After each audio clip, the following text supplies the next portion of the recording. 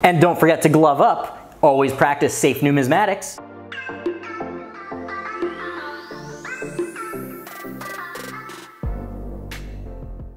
Hello everybody, Silverpicker here, and welcome to the Silverpicker Squad. Now, in last week's video, I told you all about a lot of the different coin albums that you should absolutely avoid that are low quality and will damage your coins. Don't even look at them. But I also touched on some of the albums that are really good quality that you should consider buying. One of which was my Dansko United States typeset album. Now, I also asked you guys if you wanted me to show you an update of my actual US typeset collection, and you overwhelmingly said yes. And for those of you who don't know, a typeset is a type of collection in which you go for one of every single type of design of a given series. In this case, American coins. Now, truth be told, I haven't made all that many changes to my typeset since the last video. However, I'm going to painstakingly remove every single coin from the album and show it off in all of its glory under the best lighting and the best filming that I can possibly do. So, if you enjoy the video and you appreciate the work I put into it, please consider smashing that like button and take a moment to hit subscribe. Enough with the jibber jabber. Let's take a look at those coins. Alright, so this is my United States typeset album by Dansko. Unfortunately, these albums are now out of print, and they are by far the best United States typeset albums, but there is a close second, and I've put the links in the description below in case you're interested in starting your own typeset collection. So for those of you who are new collectors, you may not have even realized that there was a denomination lower than 1 cent produced by the United States, and that is of course the half cent. They did 3 different designs over the course of time. As you can see, I'm missing these 2, but we're going to take a look at my draped bust first. And don't forget to glove up. Always practice safe numismatics. And take a look. What a way to start. An 1807 half cent. Isn't she beautiful? Well, at least they say beauty is in the eye of the beholder, and since she's mine, I find her beautiful. But of course you can see that it is very, very slick, and you can hardly see any of the details. The reverse is a little bit better, but of course you can really only see the words cent, and that's about it. You can sort of see a little bit worn away where it says half cent, and you can see the wreath a little bit, but it is pretty worn.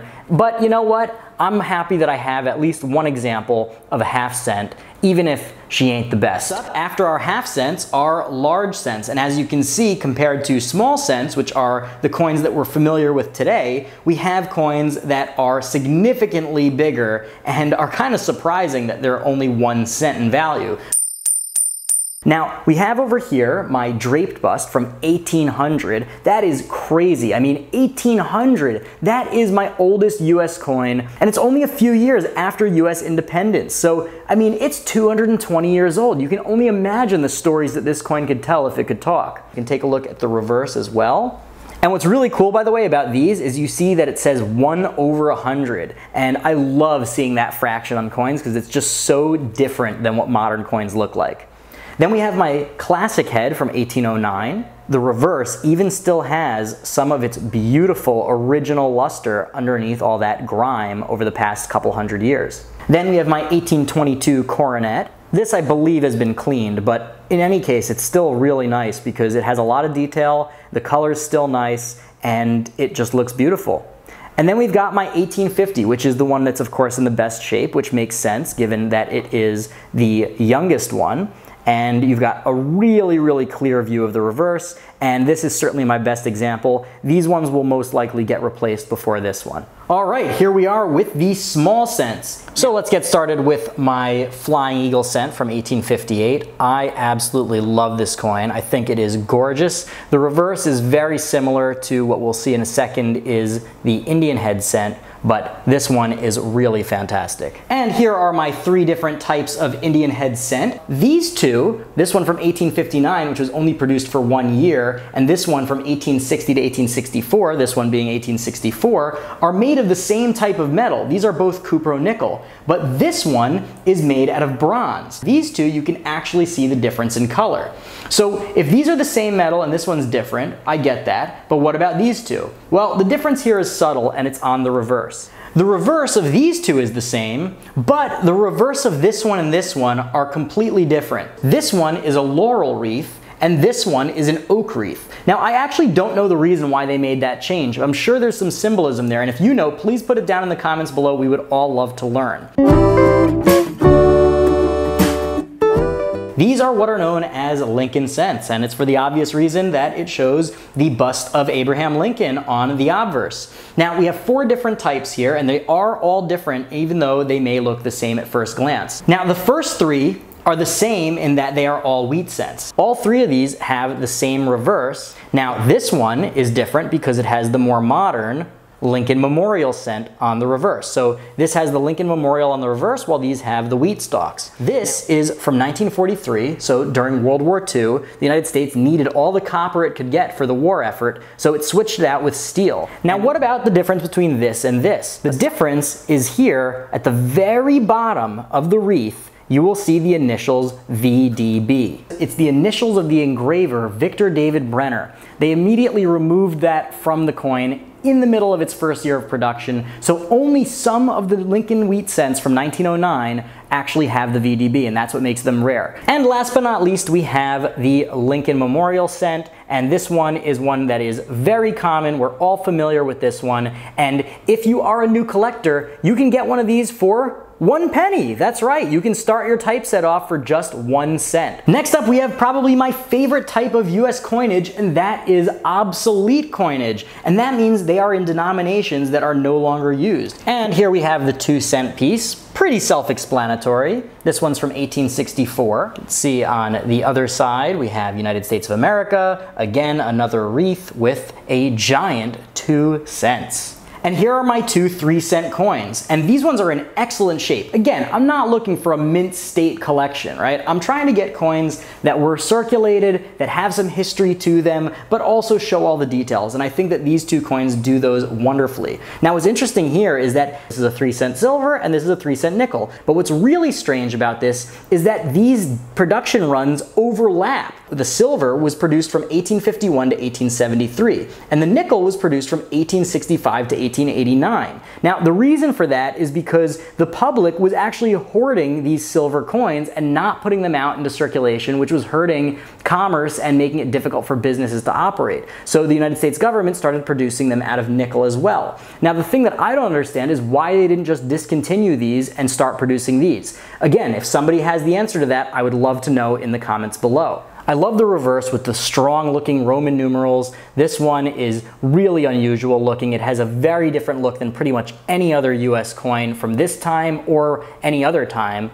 And this one is just so simple, and I love that design. All right, and here we are up to half dimes. And I have 3 of them out of the 4 sitting right here in my collection. The difference here is that next to the date, there were actually 2 different versions. There's one here where you see nothing next to the date, and here where you can actually see little arrows. We'll take a little closer look here, and as you can see right over there, there is a little arrow pointing right, and harder to see is a little arrow pointing left. And that is actually the only difference between this one and this one. We'll take a look at the reverse. You can see it much better on this example. Of course, my examples are all of varying quality. This one was actually the first example of a half dime I got, and it is actually like bent and crushed up, but I still really like it because it actually has a nice little bit of toning.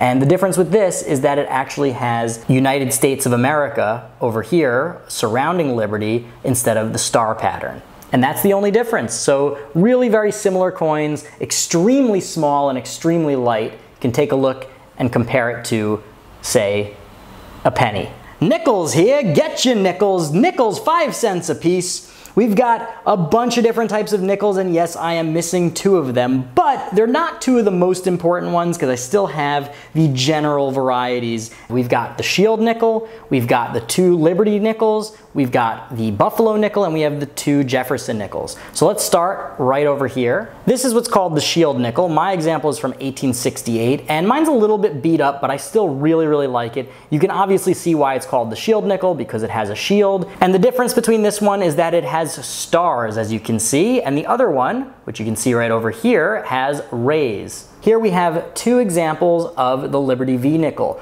This one's from 1883, the first year of issue, and this one's from 1912. And if you take a look at the reverses, they look almost the same, but there's one little difference.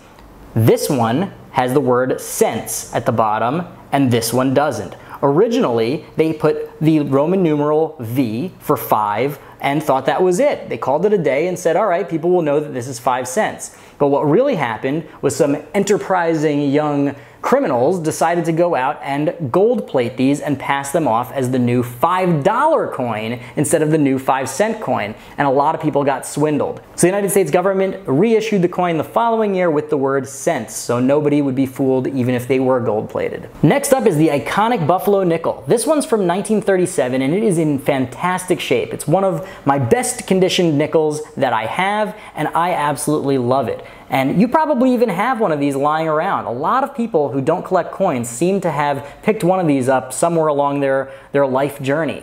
And the only difference between this variety 2 versus the variety 1, which I don't have, is that the buffalo is standing on a raised mound instead of on a flat mound. And last but not least for the nickels are the Jefferson nickels. These look identical, but there is one big difference. You can see here there's a little letter over Monticello, where here there is not. And that means that this is a war nickel. Just like the steel cent, the metals had to be changed during the World War II period, and this one is actually composed of 35% silver, while this one is almost entirely nickel. All right, it is prime time for dime time. And guess what? I have every single type of dime produced by the United States. I've got the cap bust from 1833. I've got the seated Liberty from 1837, the seated Liberty with arrows. You can see again, we've got the arrows really clear next to the date from 1853. And then we have the 1886 with the legend. You can see the difference is that it says United States of America around Liberty instead of the stars. And on this one, unfortunately, Lady Liberty has been assassinated. Yes, they have put a hole in her head, and this was at one time a necklace, but alas, I do not have a better example at this time. Over here we have the Barber dime, and this one is from 1898, and we have an exquisite, a truly exquisite 1939 Mercury dime. This one is definitely in mint state, and it is one of really the nicest coins in this whole collection. And we have a pretty nice 1948 Roosevelt dime, and it's nice because it has a little bit of rainbow toning. And we have here just a regular old 2011p clad dime. Nothing special over there.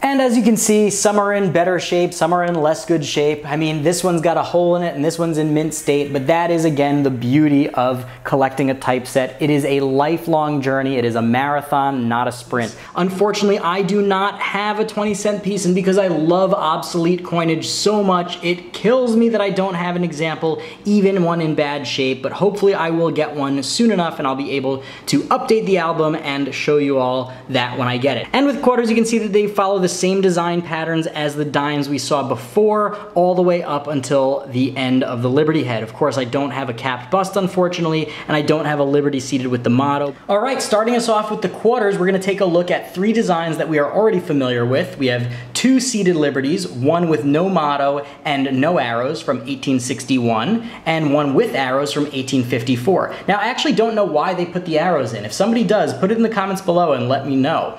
And then, of course, we have over here the 1915 Barber quarter. Now, just for a size comparison, you can see here, this is the 1853 dime, seated Liberty dime with arrows, and you can see it's about 2.5 times smaller. The difference here is that the reverses are very different. You can see here the dime's reverse looks like that, but the quarter's reverse looks like this. I love how these look. $4 for $quarter, I love how that looks. I love that eagle. I love the position. I love how it's grabbing the arrows and the olive branch.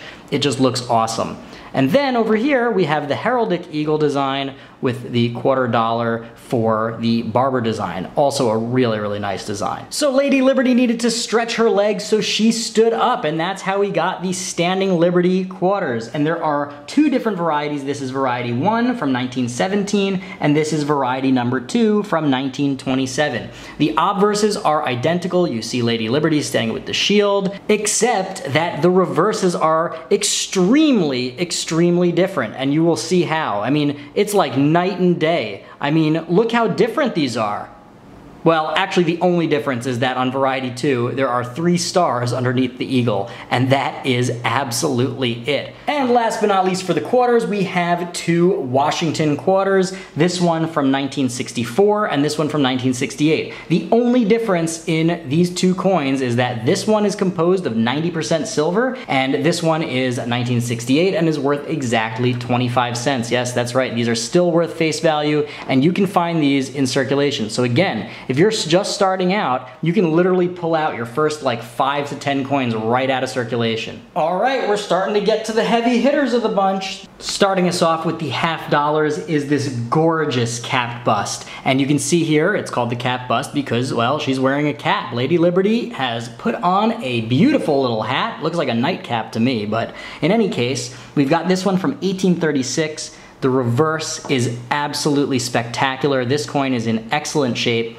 Does have a little bit of staining there, but that's okay. Now it's a little tough to see, but it does have lettering on the edge that says $50 and 50 cents. Look at these beauties. Now in any other circumstance, I would look at this coin from 1875 and say, man, this is a great, great coin. It's in excellent shape. But because I have this amazing example from 1855, it really just puts this one to shame. I mean, this one, we see it, can take a look at the reverse, that's that, but let's check this coin out more because it really is the star of the show. It really steals the whole stage from everything else. It is in such good shape, it has such amazing detail, it is really in phenomenal, phenomenal shape. Certainly a minimum of XF condition. And last up we have the Barber half from 1915. You've seen the design before. It's a beautiful design. This particular piece is nothing special, so we will move on because we are not yet done with the half dollars. I mean, over here we have the Liberty Walking, which everyone else calls Walking Liberty. We have the Benjamin Franklin, and we have 2 different Kennedy halves. Then we have what's really, really cool about this album is it has 4 slots for commemorative half dollars. The United States has produced tons and tons and tons of really cool commemorative half dollars, and unlike the rest of the album, which is very, very prescriptive about what goes in each slot, these you get a choice. You can put any 4 commemorative half dollars that you want. And next up is the Walking Liberty half dollar, which is widely considered to be one of the most beautiful coins ever minted by the United States, and I couldn't agree more. It was actually later used for the American Silver Eagle design, the US silver bullion coin. So a lot of people certainly agree that it is a gorgeous, gorgeous design. And the eagle on the reverse certainly is beautiful as well. There's not enough good things I can say about this coin. Hey, Benji, what's going on? How you doing? Well, this is the Benjamin Franklin half dollar. Mine is from 1954. It's not in the best shape, but it's also not in the worst shape. I happen to really like this design. I think Benjamin Franklin is a real hero that we can all look up to, somebody that really valued values, really valued science, and really valued progress and people. So I really like that. We've got the Liberty Bell on the reverse, and it's just a really, really nice coin, and they're not too expensive, so it's a great place to start if you're getting into your typeset. And for our standard issue half dollars, we've got our last 2, which are the 2 Kennedy halves. We have the one from 1964, which was commemorating John F. Kennedy after he was assassinated, and the 1969. The 1964 was composed of 90% silver and is much, much more sought after than this one, which is from 1969, which contains only 40% silver. They also have ones from 1971 and on, which of course contain no silver, and I decided not to include that one in my collection because why not have silver when you can? After all, I am the silver picker. I'm actually not a huge fan of this design. I think that it's a little bit too busy and I prefer the older designs better, but hey, they didn't ask me. And next up for our half dollars are the commemorative halves. And again, these are not restricted to specific coins. You can choose any half dollars that you want, any commemorative halves, and I happen to really like the older ones. I have 2 of the older ones and 2 modern ones, and that's frankly just because I don't have any more varieties of the older ones. Eventually I will replace these 2 with older ones, but for now I'm pretty happy having these as well. So over here we have the 1892 or 1893 Columbian Exposition half, which was actually the first commemorative half dollar ever minted by the United States. This one's the 1893 version, and it is in excellent shape. This one is the Booker T. Washington half dollar. I got this in a collection I purchased and decided to keep it because I thought it was really cool, and I really love the message on the reverse. It says, "From Slave Cabin to Hall of Fame." How cool is that? And this one will stay in my collection for a long time. The next two are the modern ones, and this one is a modern silver George Washington commemorative, and it is from 1982, and it is a very well-known half dollar, and they have it in an uncirculated and a proof version. This is the proof version. Then we have the Liberty. The 1991 to 1995, which is the anniversary of the victory of World War II, and it has a really cool World War II design on the reverse, and my family's history is very closely tied to World War II, so this one is a very special one to me. So yeah, you can personalize this however you want. Time to say hello to the big boys. That's right, we are up to silver dollars, which is basically everybody's favorite denomination. Here is my absolute favorite coin in my collection, hands down, and it's because it is beautiful, it is valuable, it is silver, it is historically significant, and it is super unique. And I mean that literally. So this is a trade dollar from 1877. These are slightly larger than normal US silver dollars, and that's because these were used for trade overseas in Asia, and they were intended to compete with the Spanish real, which was a little bit bigger. So this is a coin that was actually produced in order to be used outside the borders of the United States. And you can see mine here is all beat up, right? It's got all these scratches on it. You see Lady Liberty sitting there, sort of profile view, and you see all the scratches. The reason they're there is super cool. You can see it on the reverse. Over here, you can see lots of little Chinese characters, Chinese chop marks that were pounded into this coin. And that is why the obverse is all messed up. I would love to be able to identify these someday and figure out which assayer or which merchant actually used these coins. But I mean, come on, how historically interesting is that? And next up is the iconic Morgan silver dollar. This one you can see here is in my collection because it's in very good shape and it has some beautiful rainbow toning. Unfortunately, it looks like somebody may have actually cleaned off a lot of the rainbow toning before it was part of my collection, which is definitely a shame, but I love how it looks, I love the color, and I love the detail that it has. This one's from 1897, and it is definitely the most iconic silver dollar we've produced, and I really like it for that reason. Next up is my 1922 peace dollar. These were produced right after World War I, and the idea was to promote peace and harmony in the world in the wake of World War I. And these coins are a beautiful design, but they're frustrating to collectors because the strike is often really weak. And in this case, it's actually not so bad, but the only ones with really nice strikes are the 1921 high relief coins, and that's the first year of issue. You can take a look at the reverse, which is also a really interesting design choice because the eagle looks really docile. It looks like it's not ready to attack, and I think that that was on purpose because it is the peace dollar. You can see it's sitting on a rock that says peace, and I actually really like the concept. Unfortunately, of course, just a few years later, World War II broke out, and that would shatter any illusions that peace had been achieved post-World War I. And here we are with the least favorite coin in my typeset. Yes, I think this is the least favorite coin in my typeset. I think that these are worthwhile for investing, but I don't love the design. This is the Eisenhower dollar. I opted for a proof finish one because I wanted to have a 40% silver one as opposed to clad. Obviously, I'm always going to opt for silver. This is the 1971 version, and you can see the reverse. The reverse I actually quite like. It has a lot of space-related motifs. You can see that the eagle has landed on the moon, and you can see the Earth in the background. I really like that because it was right after we had the moon landing in 1969, and I think it was a huge achievement for the United States and for mankind, for the world. But I don't actually love the design, and this particular specimen, the proof kind of looks a little bit milky and just not very nice. So I'm hoping to get a really nice non-proof 40% silver Ike to replace this with. But for now, this is what I've got.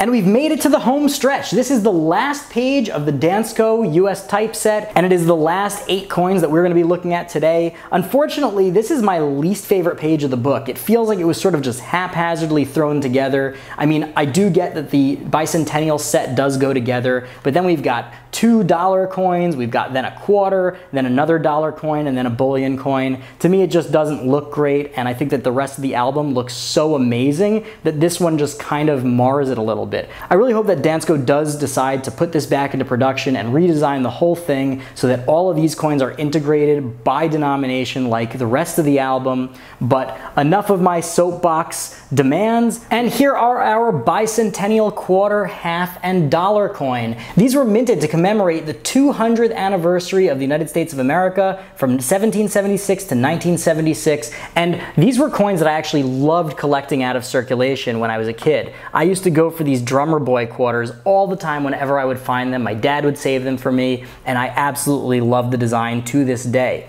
On the Kennedy half, the reverse is basically, I think, pretty boring. And then on the Ike dollar, we have the Liberty Bell in front of the moon. Again, the moon motif is really nice. I do actually like that reverse, but the drummer boy is the one that really, really outshines the rest in my opinion. And next up, we've got these 3 coins, the Susan B. Anthony dollar, the Sacagawea dollar, and the State quarter. Again, no clue why these are arranged like that, but that's how they have them in the album. I have the 1999 silver proof of the Susan B. Anthony dollar, which is actually a really sharp coin. And you can see here we have the same design as the Eisenhower dollar on the reverse, which I quite like. I think it, like I said, it looks really nice. Then we have the Sacagawea dollar, which commemorates Sacagawea, a Native American woman. And we have a really nice reverse, in my opinion. I really, really love that eagle flying out design. It's a very, very cool design. And then I have a silver proof of the Delaware State quarter. I decided to go with Delaware, even though I'm not from Delaware, but it was the first year of issue. It's the most iconic one in my opinion. So I went with that, and this is the silver proof. And here we are, the last 2 coins in my United States typeset. Of course, it's not the last coins I need because there are quite a few holes that I'm hoping to fill. But right here we have a commemorative US silver dollar. This is the one commemorating D-Day, June 6, 1944, and this one is actually the sister coin of the World War II half dollar that I had, and these came in a set, and I decided to use a matching one. What's interesting about this coin is it actually has quite a bit of text on the reverse. You can pause the video if you want to read it. It's a really sharp coin. I actually quite like it, and I think that I probably won't be switching this one out anytime soon. Then, of course, we have the super iconic American Silver Eagle. I have the one from 1988. Anybody who wants to guess why I chose that year can put it in the comments below. And it has, again, the Walking Liberty design on the obverse, and the reverse has a heraldic eagle with stars, and it says 1 ounce fine silver, $1. The only criticism I have about this coin is, well, it says $1, and I think it's high time that we get rid of these ridiculous face values for coins that have never and will likely never be worth just $1. So, what'd you think? I had such a blast sharing my US typeset with you guys, and this is the first time that I really showed it in depth. And I had a blast making the video because it really made me appreciate the coins in a different light and made me really, really see how far I've come on this journey and how far I still have to go. I also hope that it inspired you to start your own collecting journey if you haven't started yet. And it doesn't just have to be a US typeset. It could be a different country, or it could be any type of typeset. Typesets don't just have to be about countries. You could try and get one of every single type of animal coin from all different countries. Or if you want to get really funky, you could try collecting one of every type of coin from countries that no longer exist. That's the great thing about typesets. You can define the type however you want and get as creative as you want. So I really hope you enjoyed the video. I hope that it inspires you, and I hope that you come back for more. So if you enjoyed the video, give it a like, share with your friends, hit the subscribe button, do all the YouTube stuff, because I got a lot more great stuff coming down the pike. So stay tuned, and until then, Silverpicker out. A huge, huge thank you to all of my wonderful patrons. You guys are amazing. Thank you so, so much for your support. I have been absolutely loving talking to you guys in the Discord. Things have been so interesting these past couple weeks. If you're interested in becoming a patron, now's the time.